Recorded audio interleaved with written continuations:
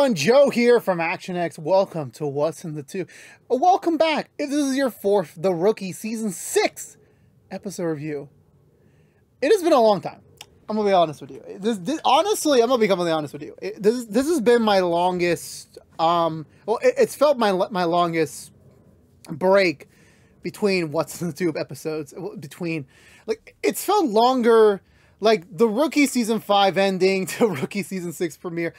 This 3-week break felt much longer than I felt like it to be. And keep in mind, my life has been a bit more different lately. I think around the time the Rookie came back, like my life was already like changing a little bit. Not for worse. It was just like things had changed with my personal life, my work life that you know I didn't really start feeling until when we were on the break. And you know these last 3 weeks, you know, I do apologize. We haven't been making as much content as we have been. My personal life did definitely take over a little bit. I do apologize. This episode review is very late. We're 3 days late. It was supposed to be 4 days late, but I decided to sacrifice my sleep just a little bit just to kind of, you know, get things back on the roll. Hopefully, don't worry, next week we will be back on the money. We will be back to work on everything. So don't you quite worry about that just quite yet. But until then, you know, it's just, I nearly forgot the Rookie came back. And that's not to say that's a bad idea for promotion, but I definitely felt like, yeah, like also the announcement that, yeah, the Rookie Season 6 is only going to have 10 episodes. So by end of next week, we will already be halfway through the season, which, again, not crazy to think about. Again, the strikes definitely did delay a lot of things. The fact we're even getting 10 episodes is still a miracle. Hopefully we will get that, you know, magic Season 7 announcement very, very soon to kind of at least hold us over that, okay, it's only 10 this spring, but this fall we will be back to normal. We will produce a full season of content again. That's what I personally can't wait about. But that's quite not here yet. But for now, again, I do apologize for everything. Hopefully next week we will be all back to normal. I'm very backed up on my workload because, again, like I said before, this is a hobby where at times my personal life, sometimes my work life, my family life, they all can have moments where I need to focus on them. And I definitely do try my best to make everything work on this end, but at the same time, there will be periods going forward where I might not be able to get to everything live. And I'm being honest, but I do try to dedicate myself that you will get at least the content, at least at a respectful point, nothing too late without anything. So again, I do apologize. But that, with all that, you know, back sob story out of the way, let's get to this episode where it felt like no time has passed. You know, obviously we had the 100 episode. We had episode 101. It's been like a different kind of world. Like, you know, we had Nolan's wedding. We had the 100 episode spectacular. We had the fun island trip away, dealing with Lucy's detective exam. We had a lot of things to worry about in the last, in those first 3 weeks. Now this kind of feels like the beginning of another 3-week arc. In a way, it kind of felt like, you know, things are a little bit more, like, again, the reason why I say these 3 weeks have been like longer than I felt, because by the time I got back into like watching the Rookie again, it felt more like more time has passed than needed.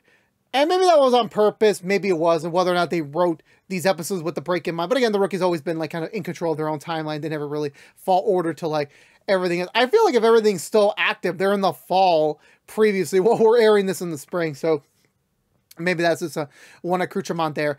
But with this week's episode, going back to it, everything seems to be kind of like, we're kind of going back to normal. You know, Nolan's back on patrol. Lucy's kind of reeling from the detective exam results. Aaron's finally getting really into like the meat of like, you know, his psychological issues to an extent. And yeah, we're kind of pursuing the regular story a little bit more so. Not like the big story. We haven't really gotten much update of that since the first episode, which, again, we are a little overdue for some progress. You know, again, I know the Rookie doesn't follow a traditional like television storyline where like, you know, every episode we get little nuggets leading towards like the next thing. It's always kind of been its own thing.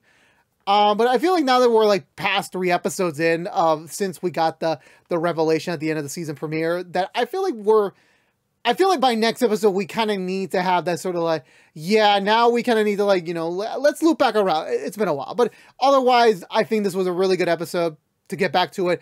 Definitely had some questionable moments, but again, I feel like that's just the reality of things. Like, you know, we kind of been under this like, you know, facade for a little bit, in my opinion. Maybe not, who the hell knows. But it kind of felt like some story aspects were a little bit like kind of more traditional, like cliches in a way, but the rookie still kind of like turns it on its head in a way. Maybe because again, we're now 6 seasons in, like there's only so much they could possibly do. That's not a negative thing to say about it. It's just like, I noticed like the one storyline was like, you know what? Did we really need like the way that was presented to be, and you know, it could be any number of things, but still I'm just like, okay, maybe you should just like loop this back around. But with that all being said, let's go for the Butcher recap and talk about this week's episode of The Rookie. So we begin with, I actually do forget what we oh, right. We begin with Aaron kind of going through the motions again of how he got shot, just like reeling in from all that. He's telling his psychiatrist that, and after the end of it, where he's kind of reached like that midpoint where like he's kind of accepting of it, and he's ready to like finally move forward properly now that he's finally, you know, really let go of the material. And the psychiatrist is like, okay, you're cleared, you're good to go. And I'm like, that's great, that's perfectly great. It's been a little bit, but you know, thankfully, that's all well known. Again, the way they kind of formatted the psychiatrist to kind of be like, you know, something a little bit more serious with Aaron. Again, maybe they could do that later down the road, but I'm like, I don't know. Like, I was expecting this to go a little while longer, but again, there's only so much you could do with Aaron being behind the station office house for so long. There's only so much you got to do. Otherwise, we're gonna get another repeat of season 5 to an extent.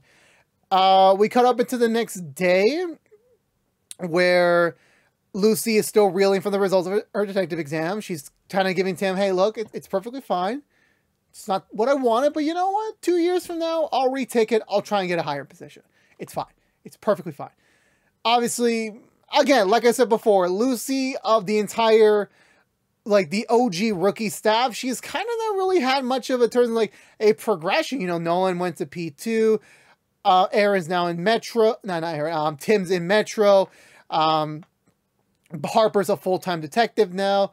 Lopez is now a detective. Like, everyone's in the OG cast has moved up a little bit, but not Lucy. And, you know, I feel like, you know, this was kind of her chance to, like, you know, all right, it's time. You know, everyone's kind of like moving on up. It's my turn. And the fact that, you know, her previous actions indirectly caused where she is now, where for sure, to an extent, she's not going to have any sort of movement for 2 years. So that means she's stuck on patrol for 2 years, is honestly, it's kind of weighing on her a little bit, you know. On the back end, thankfully Tim is there to kind of provide that, you know, the boyfriend loving arm and the support, which again, you know, still kind of getting used to. You know, this is definitely not the Tim Bradford I would have expected like 3 seasons ago, but definitely it is someone that has grown into this role of like, yeah, Lucy needs that dependable partner. I'm that partner, so I got to do what I can to provide for her. And however, Nolan comes in, barging in, it's like, hey, sorry about the detectives. And the way he delivered it was just like, hey, sorry about the detectives exam. I'm like, dude, you know this woman already. Technically, you know her longer than Bradford. You should know how to correctly say things to her. I know you are who you are, but still. Lucy walks away. She doesn't want to deal with it right now. But however, all that gets turned around where everyone's welcoming back Aaron back to the force. He's going to be back on patrol today. He's back to work. Everyone's very happy about that, except for good old Gray, who's a bit curious the fact that he might not be ready, as sometimes officers that kind of, you know, go into that situation, they do come back to active duty, but they rather be stuck in a turtle, be more restrictive on which calls they take, want to take more of the easier work or stuff like that. They're kind of like, you know, being in a turtle show where like they're still there, but they're not as movable as before, especially even if you're a turtle. And Bradford decides, you know what? I'm on board. Let's give him a test. Let's see if he is truly ready to get back out there, which he's about to take the train test. The train. Yeah, not the.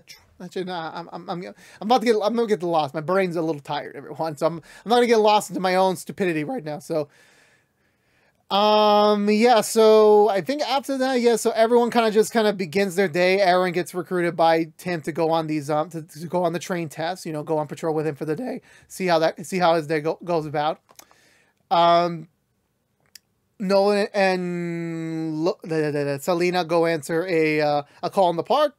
Juarez is trying to get like a little bit of like a see what has Bradford and Harper been telling you about me? You know, where do I stand in the program so far? Which again, I have no idea where the hell she's at. I mean, again, like, you know, it's a year program, so she's still in the long sleeves, so I'm assuming we're still in the first 6 months. I mean, it's kind of, again, for me, it's kind of weird to an extent where, like, again, like a traditional procedure would like be following the order to order of the years. And like, you know, again, now with Selena being in that year's time span, like someone's got to redo that rookie timeline. Someone's got to like figure out where the hell we are right now in the timeline. And no one's like, you know, just tells her flat out, yeah, you're still a work in progress, which again, you're not even for the first half of your training. That is perfectly acceptable, a standard for you to be at right now. So you just kind of, you know, take it as may right now. Just keep going, just keep doing what you're doing, and then we'll get to that next point when we get there. They answer the call. They go inside the park bathroom, and they find a woman already dead in the bath stall. But they already conclude that, you know, the woman did not die in the bath stall, considering the fact there's no evidence of like any sort of like struggle or anything. That it looks like a perfectly fine bathroom with a dead woman in the middle of it. So definitely she was moved there. They call Harper and Lopez over. They confirm it. But the one creepy thing about it is that they lift up her shirt, and there's a pentagram symbol, and Lopez immediately remembers, yeah, there was a killer back in the early 2000s that was, they would brand the pentagram in the victim's abdominal area. So this might mean he's back again. Even no one said like, oh yeah, Hulu just did a documentary about him. Maybe, you know, that's what kind of reawakened him a little bit after all this time, which I'm like, again, I understand ABC is owned by, we have ABC, we have Disney, what Hulu reference. I understand that. The amount of time we have seen this is a little bit too much for me. I think we need to like kind of wind down on that a little bit. Let's wind that back a little bit more so. Yeah, okay. I want to say where else do we go from here? Yeah, so they're corralling the scene. Nolan tells Juarez to kind of like just let Gray know. They're like, hey, the Pentagon killer might be back. Just be on alert. However, Juarez forgets to be notified that she's not supposed to communicate that information on the scanners, because again, scanners are on public broadcast. So technically, anyone with a radio scanner, all the paparazzi, all the reporters, they have access to those scanners. So the fact that even the Pentagram killer is back in the airways, it's going to create a mass panic right now. And so that's an immediate red flag. That's an immediate no-no. That's a big red flag. So yeah, they're kind of screwed in the pooch. They're kind of ordered back to go back to the station right now and issue a very big old apology to Gray, who's about to rip into their ears, while Lopez and Harper decide to figure out what's next for them to do to kind of see where they can follow up on this, considering the fact they're about to get a mass outpour calls that will be probably unrelated to this whole thing. It's just in general, like, people will just use this as some sort of semblance of possession. And hold on, I need water because my throat, I've been talking all day, so I do apologize. So where was I with that? Yeah, so Chen shows up. She tries to kind of slither her way in there, you know, trying to be part of the group again. And again, that's kind of the really shitty thing of how they frame this episode, where like they kind of leave Chen in the sideline. Like, again, could this be retaliation for last season, where she told Aaron that, yeah, I'm one of the cool kids now, and I'm like, I knew it would come back to bite you in the ass. I knew it would come back, and here it is. We're like, you know, again, Nolan and Juarez in big cahoots. They gotta get over to Gray right now. They don't got time to talk. And Lopez and Harper, again, you know, they're on active duty. I completely understand they are friends, but at the end of the day, you know, you're on duty. You're at work. You know, sometimes the work is more prioritized than your friendship. So sadly, they kind of just leave her like, okay, you can go guard the Southwest Corner. Because again, Chen is not a detective. She's not the assigned officer on this matter. So she kind of has to go and be just like a regular patrol officer, sometimes doing the grunt work, which we completely forget about, you know, just because we constantly get these cool cases that the regular patrol officers get to do. That's not always the case. And, you know, so sadly, Chen is sometimes, well, nowadays has to get the lower end of the stick. So she kind of like meanders over to her corner. Bradford and Aaron head over to their first call. And again, you know, Bradford's main priority is like, yeah, I just need to make sure you're not a turtle, that you're not going to like kind of, you know, slither into your shell and kind of just be like this recluse officer in the station. That should not be you. You need to get it back out there. This test will perfectly assess if you are ready to truly be back out there. So they answer a call. Apparently a guy was supposed to show up for a court hearing or something like that. He never showed up. He did assault an officer. Not the same guy from the one episode, just a different guy. They head inside. The guy's already in a full body cast. So that's a bit of a weird thing for them to see. Aaron tries loading him up in the van. Bradford's like, okay, this is too embarrassing. I'm calling over like, you know, a giant van to take him over there. Then they notice a woman approaching the house that they just arrested him at. Aaron goes to try and ask her the question, what are you doing here? What's your purpose here? You know, she's trying to play it off as like, you know, some sort of religious thing. However, she's just like, okay, hold on. I'm just going to leave. I'm just going to leave. She starts running away. She even tries to assault Aaron with her purse. It doesn't work. And when her purse falls on the ground, like a bunch of money starts falling out there. So definitely she's kind of landing herself into some cahoots over here. We cut back to the station. Nolan and Chen, Nolan and Juarez, they're just getting they're getting it deep. They're really getting the full volume of Gray. It's been a long time since I've seen Gray yell at Nolan. It's been a long time, and sadly, we do not get to see the full effect of it. Harper and Lopez are kind of just like looking back into the case a little bit. You know, early 2000s. You know, they're just talking about their experiences of where they were at the time of their lives. They're just hoping that eventually something will pop up. They do some research on the victim. She is a grade school teacher. So she works with kids. So hopefully that means she's a nice person, right? Not all the time, to be honest with you. Yeah, so Selena and Nolan finished getting their beating from Gray. So right now their punishment is to respond to every single minuscule call related to the Pentagram Killer, even if it has nothing to do with the case. They got no choice. They only take those calls as punishment for Juarez's actions.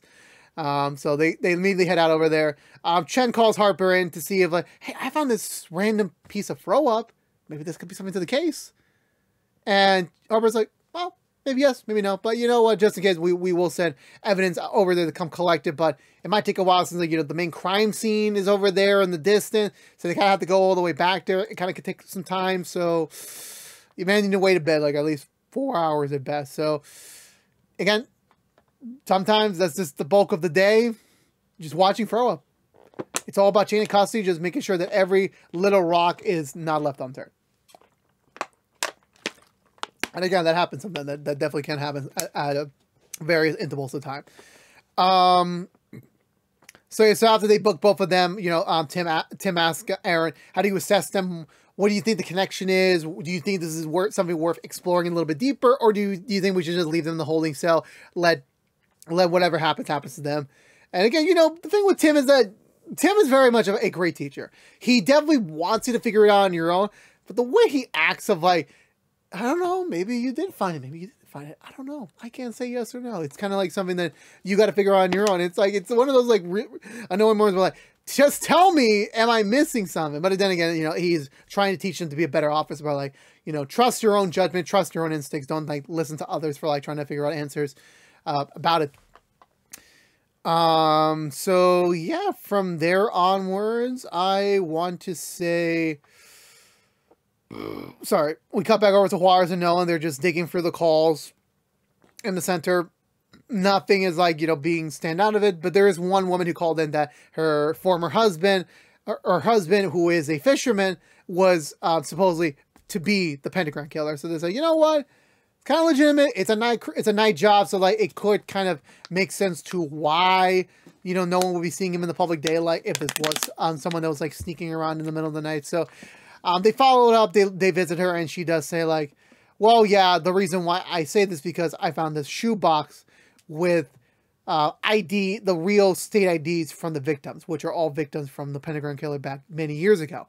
However, the caveat is that the man supposedly to be the Pentagram Killer is dead.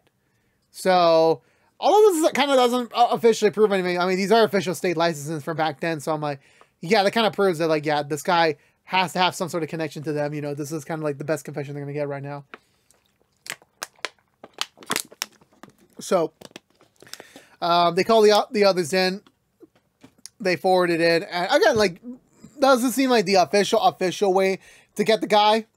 No, no, really, but but definitely this kind of creates the question. Then who did kill the woman? If the pentagram killer is technically dead, then who did this? What copycat kind of did this now? Are we dealing with another copycat killer?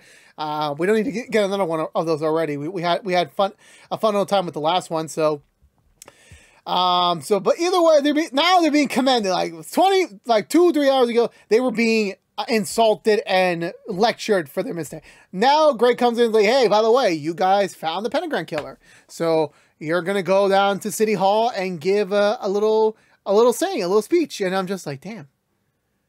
Okay, now I'm starting to see like, yeah, Nolan's getting too much of the easy street way. I mean, I love Nolan, I really, really do.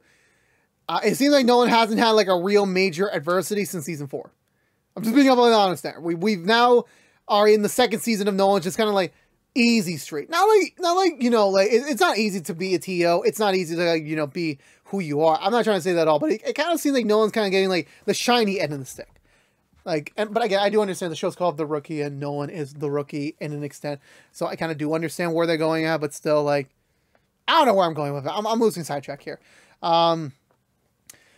Yeah, so Aaron and Bradford do a little bit more research on everything. They say, you know what, let's press the one further. Let's see if we can actually,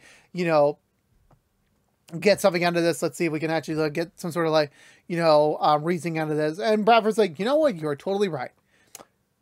Because of that, I'm gonna give you 9 minutes to figure this all out and get this entire case solved in 9 minutes. And I'm just like, damn, can't even get him 10 minutes. Like, it's got to be 9. Which again, I do respect him for that. It's not your traditional 10, it's your untraditional 9. So that makes sense. So Aaron runs into the interrogation room. Honestly, I'm completely impressed. He managed to get an entire a pseudo confession out in like 7 minutes. And again, Bradford's like, yeah, touche. It actually seemed like you actually got the deal. But again, he does one of those Tim moments where like, maybe you got everything. Maybe you did it. This is one of those, you don't know. You don't quite know type of thing. Kind of have to just let it be for now and figure out what happens next. And Aaron's just kind of again, struggling to saying just tell me if I'm right or not. Which again, that's not the morals of a police officer. But, again, it is what it is. Lucy's just watching the entire news report from the station. Again, I feel for Lucy, where again, she is needing a win right now, and being assigned to this case could have been her big break. It could have been the big thing that she could have needed to break out of the rut. She even tells Bradford that kind of hopefully if this was on the news that Lucy Chen found the Pentagon killer, or she just stumbled upon it, it would have been a great boost of her morale, of her confidence, but it didn't. It went to Nolan and Juarez. And Bradford's like, that's just the nature of the job. Sometimes you're going to have to win, sometimes you're going to have to lose. It's like, I still remember the phrase they said when Gotham was first beginning. Like, there will be small victories, but those big victories don't come that often. But yeah, but either way, again, Bradford's trying to be in between. We're he is trying to be the supportive boyfriend, but at the same time, he's being realistic that, tomorrow you could be the hero. And then tomorrow you're going to also be back on throw-up duty. Every day is different. You are on patrol. You're not always going to have those great days. And, he's just being honest there. And I do respect him for that. I really, really do. Yeah, Nolan and Bailey kind of toast to their little mini victory, I guess. But, they're still got to figure out who the hell the killer is. That's still a whole completely different ball and whack sort of thing that they got to figure out, very much soon. Aaron's staying back to do some paperwork. Gray visits him just to make sure he's doing all right. And Aaron's like, yeah, just that, kind of still stuck in this whole am I doing the right thing? Am I exploring all the avenues? It's kind of like one of those, I don't know if I'm doing everything correctly. I don't know if I'm still missing something, right? If I feel like I'm back at square zero again. And the other thing is that Gray also tells him that the person that he was trying to save from the woman's confession, when she was revealing that yeah, I was giving this guy the money because he was about to go to prison and my husband's in prison. So I was just trying to see if he could be just his protection service while he's away. So that was kind of the goal right there. But sadly, the guy that he was trying to protect us already died. So sadly, Aaron was already too late to go do that. So yeah, we cut to the next day. They're kind of reviewing things now that the Pentagon killer is kind of figured out, squared away to an extent. Now they got to figure out who the copycat killer is. Apparently they found out the grade school teacher has a lot of enemies. for some reason that they don't explain. They don't explain why she's a horrible person. She's just proven to be a horrible person. So a lot of people wanted to kill her. So now she has tons of enemies. So that kind of like sadly widens the board game of like who potentially could be the murderer in this case. So now they got to go hunt that down a little bit. Nolan gets a call from the woman that was the wife of the Pentagram killer, asking him like, please help me out. I just got reporters all over the place. I can't get privacy. They took away my front door, which I'm like, what the fuck do you need a front door for? The man's been dead for years. It's not like you're gonna get any DNA samples off it. Jesus Christ. At least provide a loaner door or something to that extent. But yeah, so they resume everything. Bradford and Aaron are kind of, oh no, yeah. So Aaron goes back to his therapist, seeing he can find like a different angle of like what's going on. Eventually they do reach this like breaking point where like Aaron's really, wait, hold on. Maybe it wasn't like, you know, if the guy was supposed to be protected once the other guy got to prison, then why was he already dead before the money got into his possession? So definitely something's up here. Something's a little fishy here. So they call back over the woman. They try to get any new information out of her. She randomly picks up some guy from a lineup of people that her husband supposedly knew. However, they already catch her eavesdropping in the elevator, kind of calling someone saying that, hey, by the way, you know, my husband's still dead. So what are we going to do? Like, you know, this was not part of the plan whatsoever. But they bugged the elevator. They got all the information they need. And it's too late for this woman. She's already been caught red-handed. She even slaps Aaron, which completes his train program. He has been officially cleared formally for active duty. Thankfully. Yeah, from that point onwards, they do manage to ID this one very, very, very sketchy guy from the online forums that has been harassing this teacher for some time now, and that, you know, he's been very, very aggressive on his language. So they go to check him out, but however, when they go visit his house, sadly his wife is already dead. So yeah, so now that's kind of like a big old like question mark. Like, okay, great, now what? Like, what's gonna happen now? Yeah, so they're driving around, seeing if they can find the person. They do eventually spot him somewhere. He's very bloody, very injured, and very much lucky to be alive. He tells them like, yeah, I was held up by someone, presumably the killer. He was tortured for a little bit, but he managed to get away and everything of the sort. While they're still investigating on that front, Nolan gets a call from the woman again. Apparently, no, not from the woman again, from dispatch, saying that the woman's house that was the Pentagon killers. There was a car that just got flipped over or something like that. So some reporters stuck under a car. So now they got to go over there right now. ASAP. That's like the primary focus right now.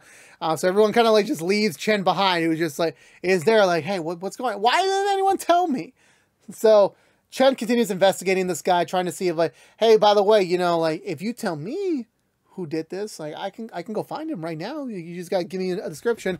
And this guy's like, he's white, average height, average size, which I'm like, you just basically described the average human being. We live in one of the most diverse countries in the world. You have to be a little bit more specific with the person you're trying to identify with. However, that does not really go so well for him as he gets shot, I believe, in the chest by a very heavy rifle. So he gets knocked down. Chen immediately gets into a firefight with this individual. Yes, they keep shooting at each other, trying to get each other. Thankfully, Harper and Lopez are already en route. So they go to help out Chen. They try to coordinate a response. Chen decides to, you know, run in, you know, trying to get the guy off on the side piece while he's focusing on Harper and Lopez. Sadly, the guy's a little bit too smart, starts aiming for Chen while she's trying to go up the side of the house.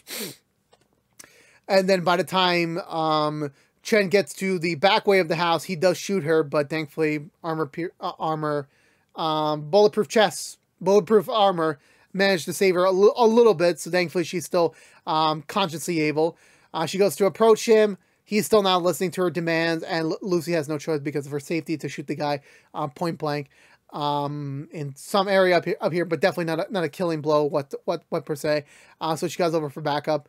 Nolan and Juarez go to check out the woman. Yeah, the woman did apparently had enough of her privacy being invaded. She did run over the reporter in hopes that they would all walk away.